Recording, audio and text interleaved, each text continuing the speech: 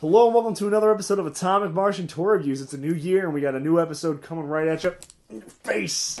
First up, we got Walking Dead Daryl with sweet roadkill redneck dinner action on his back pant pocket.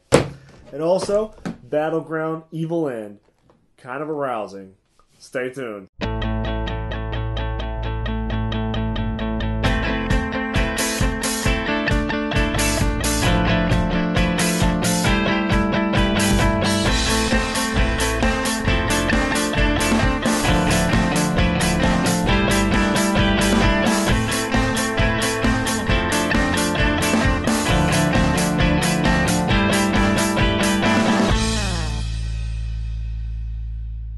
Even though there's 2 blue Valtrexes a day. The medication doesn't work. Doesn't always take it away. No, it's not going to do it. Oh, hey. And welcome to another episode of Atomic Martian Toy Reviews. I'm Matt. I'm Jason. And this is Daryl. He's a fucking redneck. He is a fucking redneck. Now, this is Daryl Dixon from the Walking Dead television program. This character is not in the comic books as of yet, but he is a new character that they created for the show. And he's actually become a pretty big fan favorite. In fact, I think most people consider Daryl their favorite character on the show. Easily. Yeah, I don't know. He's a cool redneck. So. Yeah, let's talk about the packaging a little bit here. So it's a nice blister card, kind of classic. Mm-hmm. How much was this figure in stores? It's $15. $15. For $15, I'd like something a little bit nicer than a toy that looks like it's from the 90s, but whatever. Well, it is made by AtomicMartians. Son of a bitch. But, so everything they make is from it looks like it's from the 90s. But it has the AMC Walking Dead logo here. So is it AMC on there? Yeah, it says AMC, The Walking AMC. Dead. They're on toys now.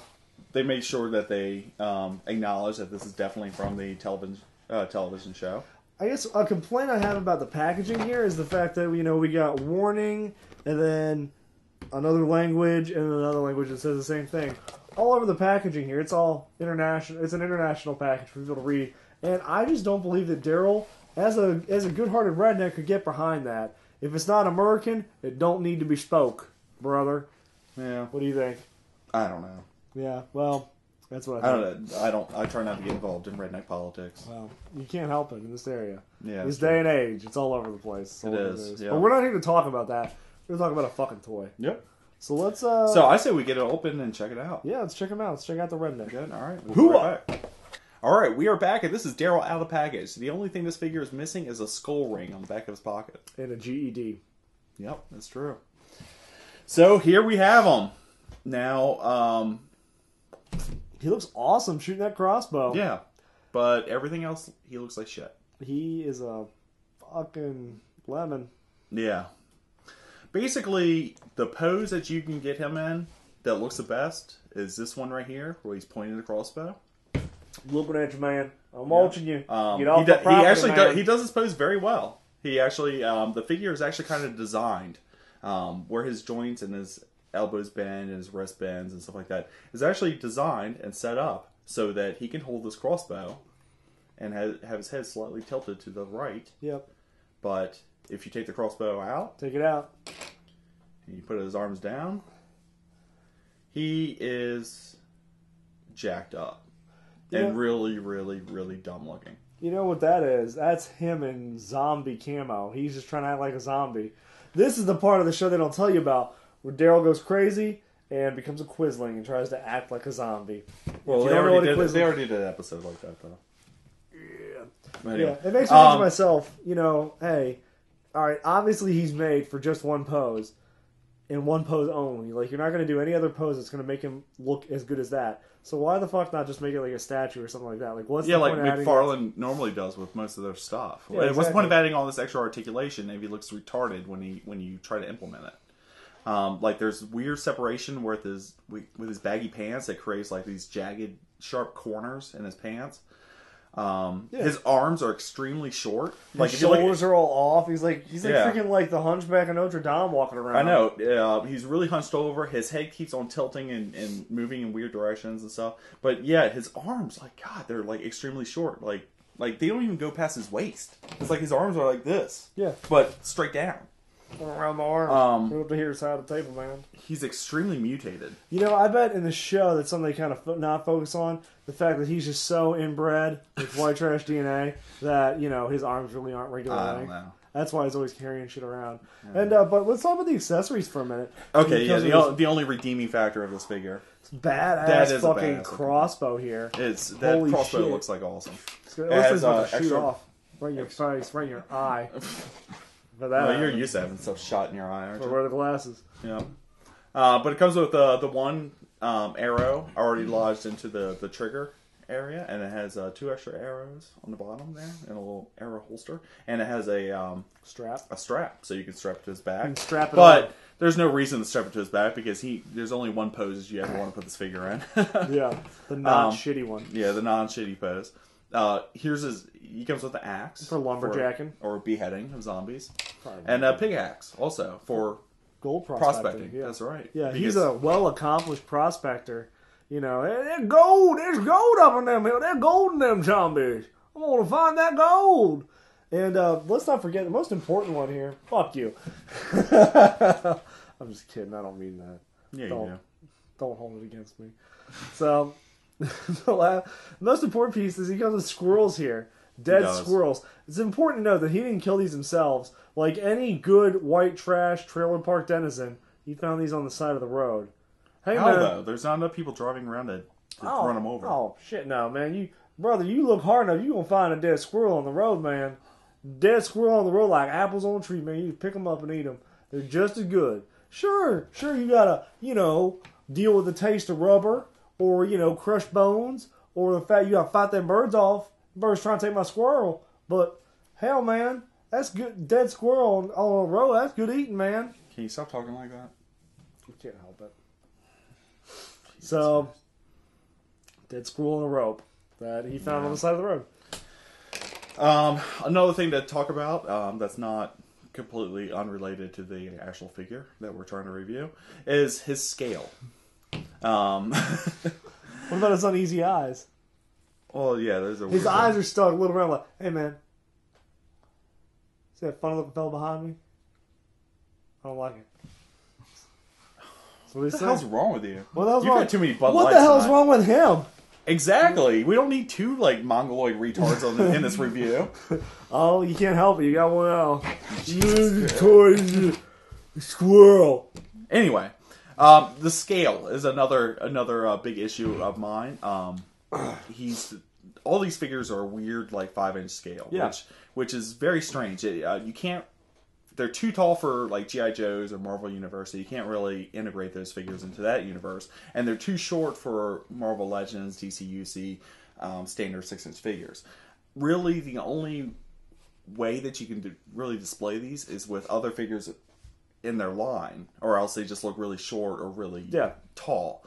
So I think that's kind of disappointing. I'm like, why is Mcfarlane making something that's completely different scale than the standard? Well, let me hip you to a little bit of knowledge. 5-inch scale was the fucking shit back in 1990, and that is the era that Todd McFarlane lives in, and that's where all his fucking toys come from. Yeah. Now, sure, shit comes in 8-inch scale, which is common back in the 90s too. Fucking the first Power Rangers toys were all giant 8-inch figures. Yeah, so that makes sense. Awesome. And then everything else is fucking 5 inches. Todd McFarlane, get the fuck out of the 90s, dude. And another thing, too, is posability. They gave this character a lot of posability. 95% of it is unnecessary. Basically, all they have to do is make one solid mold of him with his arms up like this and his crossbow in his hands, and that's it. You got a good Daryl statue right there. But for some dumb reason, they decided to add all this extra articulation that looks ridiculous. Where's the box it doesn't flow. I'm pretty sure they advertise on the box has 2 points of fucking articulation. I don't know where the box is. I don't know. It's probably already in the trash. Along with this figure? Oh, look, this figure doesn't look anything like the one on the box. Yeah, that one looks... actually like the actor.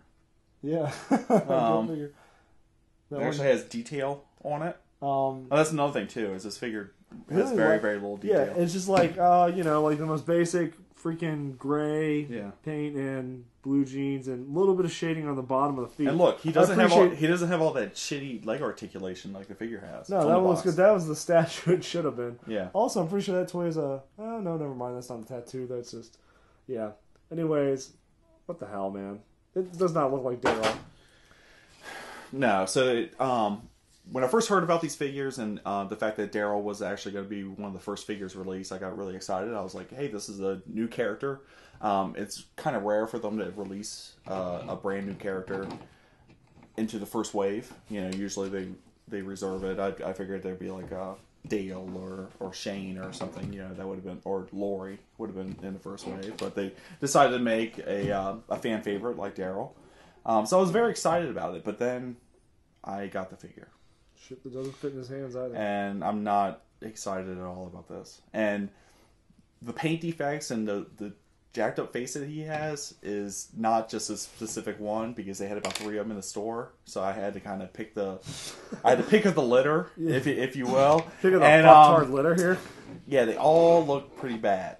So God damn, he can't even hold this shit. He can't even stab himself in the neck properly. Should he do this one right here? Please kill me. I can't shoot myself in the head because my arms are too short. Oh, wow, God, wow. Oh, God, why'd you give me these stumpy arms? First you take away NASCAR, man, and you make me kill Little E. You made me kill his zombie. That's like a sin, man. And now you won't let me kill myself with my redneck crossbow. At the end of the fly, you just need Gina Davis. Yeah. To pull the trigger. I can't even masturbate, man. I can't even tuck myself, brother. He can't. He can't reach it.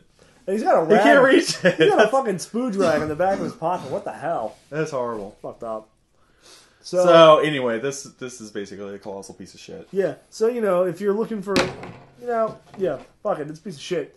If you're looking for something good and worth the money, buy a G.I. Joe figure that's got articulation and detail, or even a DC-UC figure. You can buy an NECA figure. It's got lots of posability, lots of detail. But please, for the love of God, send Mcfarlane Toys a message that says, your shit's old and dated, and it doesn't fucking matter. And it's overpriced. $15 for this hunk of crap. And it looks like crap, yeah. God, I'll go, give me 15 minutes, and I'll go make a toy out of shit that's better than this. And give it to Jason. All right. You got 15 minutes. Do it. I'll do it right now. Fuck it. All right. Well, while he does that, let's review another review. Oh, yeah, here it comes. Okay. All right, to offset that last really shitty review, we got this.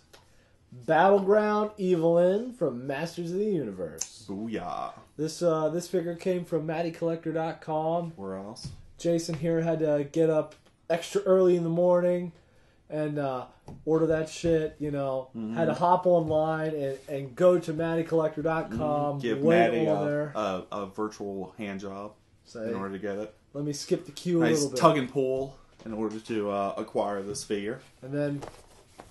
Yep. 5 to 7 business days later, this little baby popped up in his mailbox. Are these normally on here? For some reason, I've never noticed. These tabs, so you can.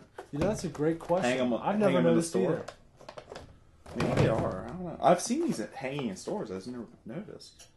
I don't know. Anyway, it has this tab, or it has a hook that you can. Maybe it's for comic shops. Yeah, that's what I'm thinking. I don't know. This is the He-Man 2000X version of Evil Len. It's inspired by the newer cartoon, the cartoon that came out of the early 2000s. The new old cartoon now. Yeah, the newer 10-year-old cartoon. Yeah. So she doesn't have the yellow skin and the blue attire. She has more of a grayish white skin and a more purple attire. So, which I think is pretty awesome. And apparently white hair, which is hot. It's very much like Ivy from Soul Calibur. So. Very much so. So I don't know. You got standard Masters of the Universe Classics packaging, unless this is new. I don't know if it is or not. We're not sure. It could be. You got the nice little bubble here, the little circle. Then you can stick your pinky finger in there. Almost touch it, but you can't quite. Ooh, almost there. Air holes on the side, like normal. We want our figures to breathe. Adult collector right there on the front, just because kids can't afford these. That's absolutely right. They can't afford to spend the crazy money that these cost. So. And apparently you can tell she's a bad guy because she has a staff. That's right. And she's holding it. Yep. She holds that staff real good. So. Like a dick. No innuendos, fellas. No innuendos. That's right. No innuendos. She holds it real nice. Like a dick. Mm-hmm. Supposed to come right out and say it now. Anyway. Well, like a dick, let's open this up. and see what's inside. Damn it! Just some top boob. We almost got her top off. We managed to get the part around her collar off, and we were really hoping to see some boobs, but sadly, no. Maddie, you're really making it difficult to spend $22 a piece on these things. To see some gray boobies. Yeah. I mean, really, what's the point of them being an adult collector if we can't see some tatas every once in a while? The Japanese learned that a while ago. You don't even have to put a nipple on there. You can just make it, like Barbie dolls. I think I'd like a nipple. Damn it. So this review has not started out well. Let's see if the figure is actually redeemable. Put a head on her. Yeah, let's stick a head on her so she doesn't look all like crazy, mutated, yeah, mannequin-like. Wow. In my head. And her cape. So yes, I would say even though she doesn't reveal any cleavage or tits or anything, it's still a pretty cool looking figure. Yep. In my book. She looks like she could take on Tila. She's definitely a badass bitch. Yeah. She comes Jay, why don't we talk about some accessories that she comes with? Let's talk. She comes with this badass staff. I guess it's badass. I mean, she is evil. It's in her name. I think it's badass. So it comes with this cool staff. With two heads. Two heads, if you can get them off. Yeah, that pops right off. I'll let him do it since it's his figure. Pop. Bang. Now, this one's probably just a defective one, but this is... Oh, because it's a little to the it's side. a little tilted, yeah. You might have to heat it up. And some people, think they're special like that. Yeah, sometimes it just tilts to the side. A little bit to the left, So it comes with that little guy? It comes with the dagger. Or the prison shank. Prison shank. But there's no place on her body to put the dagger. That's because she hides in her special place. In her nature's pocket. Nature's pocket. So right up be careful. Make sure she removes it before any coitus or anything. She pulls it out and she's like, "Here's your renegotiation on the price, Skeletor. Now give me my 50. Where was that? Now give me my 50 Eternian dollars, and I'll blow you." No, she never blow his bony ass. We really hope. Evelyn is too good for that. She also comes with two heads. She comes with more of a classic helmeted head, and then of course the super hot short haircut, like Ellen DeGeneres white hair. She gonna go find Portia de Rossi and make sweet scissory I love? really hope so. I hope so. Is Tila her Portia? Yeah, Tila. Tila, get over here. There's some slash porn with Tila and Evelyn. It's awesome. So yeah, I think she looks pretty badass even with the second head on too. And in fact, I like both heads. I always like that head. It's kind of like the Empress of Darkness sort of thing. Very cool. And one thing I like about this figure compared to the original or traditional is that it's a little bit more realistic looking. Not only with her body color, but also her armor. It has more shading to it. And it's just more realistic colors. It's not obnoxious blue and yellow combination. And it kind of makes sense, because every time I see the cartoon over there on Snake Mountain, it's pretty dark. Yeah. So if there's not a lot of sun, she would be very pale. Yeah. Yeah, she would. It's just kind of undead, kind of, sort of. I'm sure all the ash is what turned her hair white. Either that or lava peroxide. Or Skeletor's dick. No. The side of that just went white. His boner. Yep. That was bad. Boom. But a good all-around figure. And you take off the cape, and because it's hard. How do you fight with your cape on? Well, I mean, you do, but it's hard. all cosmetic. Yeah. You gotta take that thing off before the fight starts. Yeah. Well, I'm not gonna take it off now, but you take it off and you can take it off. Pop it right off. Just gotta find Come on, man. Don't be gentle. They don't like it when you're likes it rough. Totally gentle. She likes it rough. Manhandle them a little bit. Not like that, you can get her nice. She still looks badass even without the cape on. It doesn't really take away a lot. Though with the cape off, the headgear looks kind of stupid. I don't know. I think it looks awesome no matter what. Really? Yeah. Different strokes. Yep. And with this figure, there's going to be a lot of strokes. In all seriousness, I like this figure a lot. Obviously, there's nothing revolutionary as far as the mold goes. Articulation is pretty standard. Yep. In fact, I think she shares a lot of the same parts as the original Evelyn figure. So it's kind of a remake almost, and a lot of people will complain about that. But Whatever. We like it. I like it when they make remakes and they actually make them different than the original instead of just remaking them. I love it when they give me stuff to spend my money on. Exactly. Also, and, I gotta say, I think staple characters is a good way to spend money. totally. I gotta say, I always think the Four Horsemen found a very good way to do female figures. They do. Yeah. You know, they put in a lot of articulation without gunking up the form, and you know, you make that's a good looking woman. Yeah, it is. They give her, you know, nice feminine features, but they also give her like badass looking features too. Like she has some big thick thighs on here, but they're not like gigantic. You know, it's not like she doesn't look overweight, but she looks like she's pretty tough. Yeah. You know. So there you go, Battleground Evelyn.